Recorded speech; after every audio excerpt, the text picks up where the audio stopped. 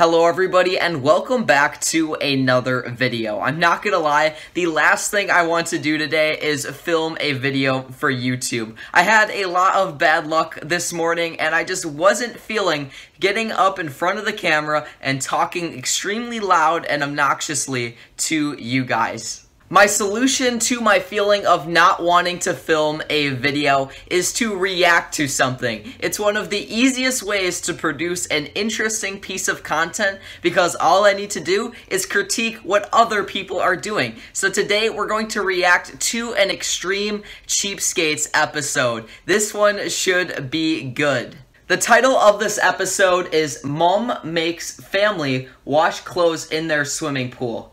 Extreme Cheapskates. This episode of Extreme Cheapskates seems extremely interesting. I used to watch Extreme Cheapskates once in a while, like back a couple years ago, and I always thought it was a little bit weird. But since then, I've kind of changed my mind on personal finance and saving money, and I've become more of a frugal person. So I'm sure I'm going to be a little bit more lenient on the crazy things that people are doing in Extreme Cheapskates now than how I thought about it just a couple of years back. So guys, with that all being said, we're going to go ahead and watch this episode of Extreme Cheapskates. I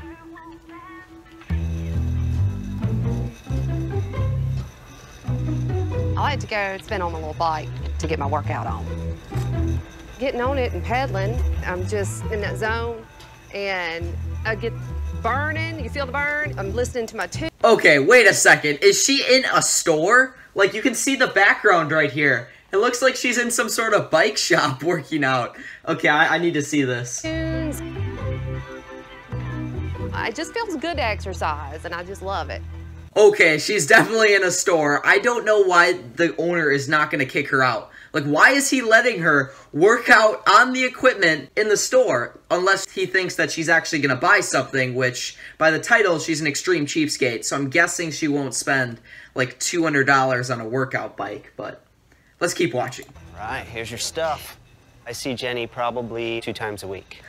When Jenny first came, I thought she was in the market to purchase a piece of exercise equipment. Most customers will come in and, demo the equipment maybe 2 or 3 times before making a purchase. So this guy sees her 2 times every single week and doesn't kick her out of the store. He knows she's not going to buy anything. She's just taking advantage of all of the equipment in the facility. So I'm very confused. Why the heck doesn't he kick her out? Let's see. All right, thanks guys, I appreciate it very much. Good luck this season.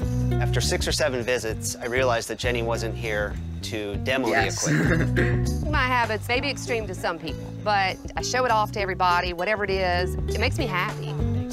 Bye. Bye. Bye. Instead of going to gyms, I just go to these sporting goods stores for about 45 minutes a day. See it. Going to a gym, paying for a membership. I mean, that's like $75 a month. Okay, you can get gym memberships way cheaper than $75 per month.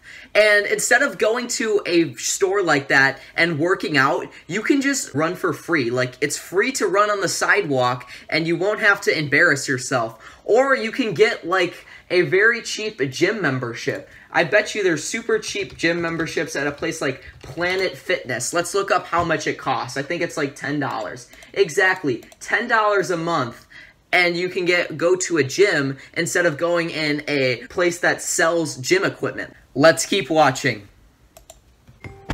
It doesn't cost me a dime to work out in that sporting goods store. I've always been really cheap, and it's just kind of been something that I have always done. I just get a good feeling out of not spending a lot of money, but yet still accomplishing whatever goal. That's a very fair point. I like not spending a lot of money and still getting the same results and the same amount of fun. She makes a very good point. She's still getting her workout in, and she's not spending any money on it. I don't agree how she's getting a free workout because there's a lot better ways to get your workout in for free, but I do respect how she's trying to save money and she's living smart instead of spending $100 or $75 on a gym membership. Even though you can get one cheaper, she's being smart. I would rather her do that than spending a ton of money on a gym membership. I absolutely hate spending money on things that I can't see the next day if it's gone. On the average, most people, they fill up their tanks once, twice a week. it can cost $60, $70 to fill up a tank.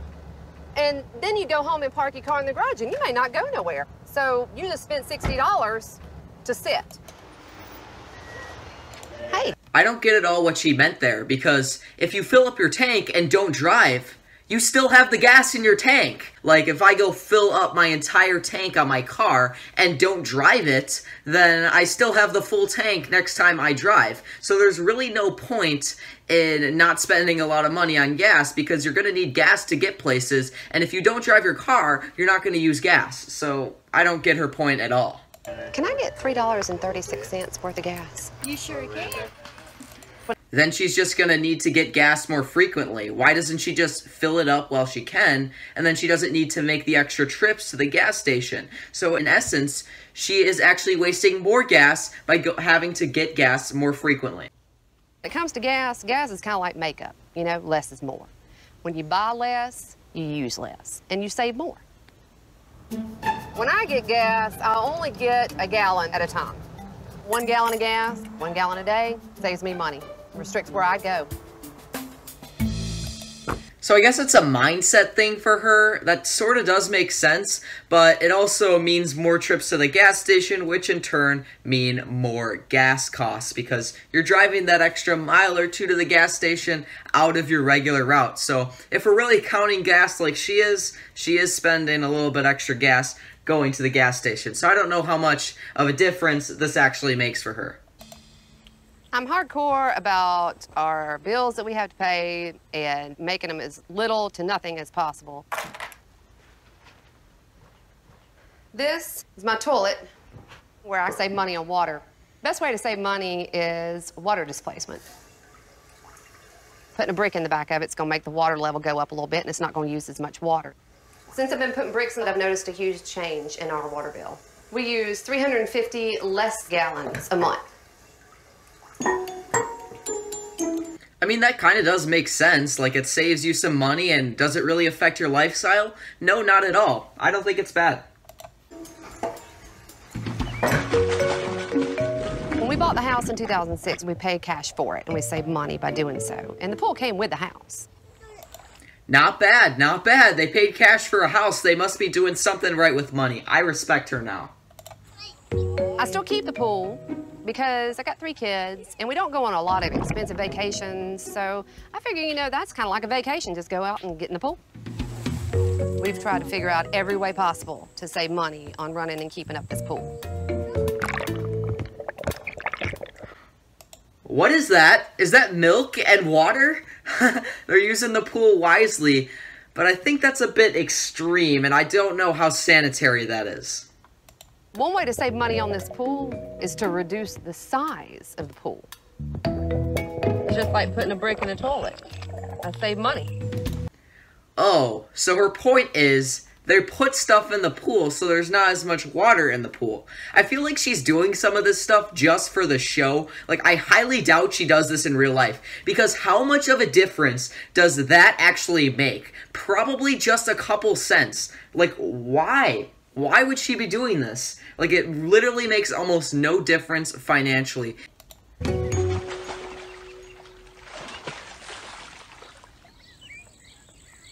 I recycle my plastic containers and I fill them up with sand. Hey, I'll take that. Yes, let me go. All Let's right. go, Hop 2. Go.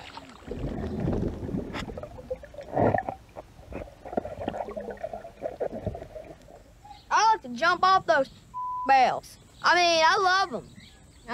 So, she puts stuff in the pool, her kids have fun playing with it, and I guess it saves her a couple pennies every single day, so good for her. I'm gonna like go in the middle of my fish. This is the only pool in town which has barrels and box containers of sand in it. The other people usually don't do that. I've been cheap since I was probably a little kid. My dad had a small business, and he had to find ways to get through a lot of hard times, and he showed me how to think outside the box. She's putting her laundry in the pool. Really? Like, I don't know how disgusting this pool could be. Like, she puts random milk jugs with sand in it. She puts you know, clothes. I would not want to swim in this pool if I were those kids. Like, it seems really nasty to me. Went through some hard times, and it influenced me as a child growing up to deal with how to be a problem solver. Yeah, I mean, it's good to save money and all that, but what she's doing really doesn't make that much of a difference. Like, how she goes to the gas station, like, 5 times a week because she only puts a gallon at a time in her car, that wastes a ton of her time, and she could spend that time having a side hustle and making some money. We grew up with that idea of just make it work. I'm doing my laundry in the pool because the chemicals that are in the pool are similar to the ones that are found in laundry detergents. Running the washing machine costs money. Washing clothes in the pool is weird. It makes me feel like I'm in 1912. That is a good point. She refuses to use the washing machine because it costs money, which I can respect, but washing it in the pool is a little bit weird. Why doesn't she just wash it in a bucket? Like, at least get pool water and then put it in a bucket with some soap and wash it like that. Why does she have to do it right in the pool? I feel like she's just doing that for the show. It feels like, oh my gosh, when's Benjamin Franklin gonna come along and invent the electricity?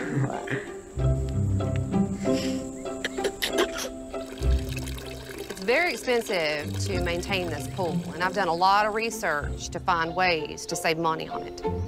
The cleaners and everything cost a lot of money. The average pool owner spends about $3,200 a year to maintain their pool. Yeah, so she's doing it herself. Fair enough. A lot of people do that. I definitely respect it. Instead of using regular pool cleaners to clean our pool, we use baking soda. If it works just as well, why not? Baking soda is the same compound as pool cleaners. It's a lot cheaper though.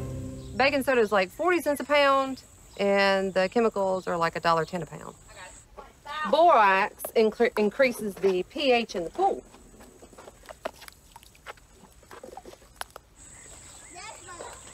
My pool skimmer broke. So overall, with how she's cleaning the pool herself and using different chemicals, I don't really think that's weird at all, because if it brings the same result, if the pool is just as clean, I can't blame her. So I just took a pair of painted hose, stretched it over the top, and boom, there you go. Got a pool skimmer. I ain't buying a new one. I figured out a lot of ways to save money on stuff around the house, but it's the cost of running that pool, you know, that really bothers me. The biggest cost of running this pool is filtering the water. I'm sure there's a lot of maintenance having to filter the water because you put dirty clothes in there, you put sand in there, and all that weird stuff. If you didn't put it in the pool, maybe you would save some money on cleaning and filtering the water.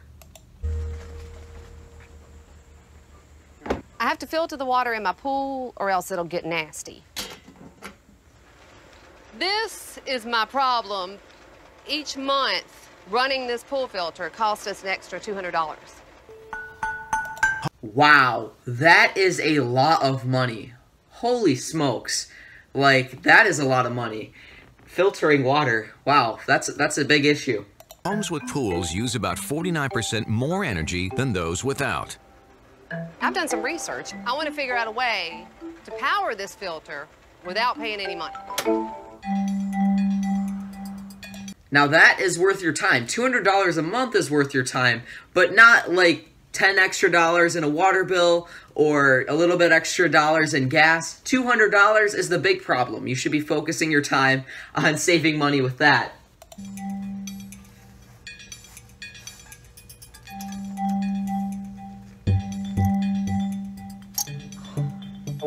What's going on here? If I could get you to just hold this exactly like it is. Okay. Hang on, watch your fingers. If I build a bike generator to run my pool filter, it will cost me nothing on my power bill. This is definitely Smart. She's being very inventive. I don't think this is a bad idea at all. gonna work because it's gonna take a lot of pedaling. Jenny's pedal power turns the belts, which rotates a car alternator. As the alternator spins, it creates an electrical current. I mean, you gotta think outside the box sometimes. That's for sure. Which Jenny hopes can provide enough power to run her pool filter. So how much is the bike? So if I'm getting this right, she's going to create some sort of power by riding a bike, and she's going to manually ride the bike to run the pool filter. So, I mean, it's still a multi-purpose. She's getting her exercise in, and she's cleaning her pool and saving $200 a month at the same time. This might be the best idea she's had the entire episode.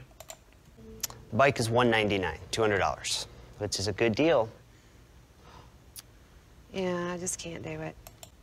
Well, it's 1 month. It's 1 month of your pool expenses. If you can take the risk with the $200, you could save a ton of money doing this. When he told me it was $200, it just hit me.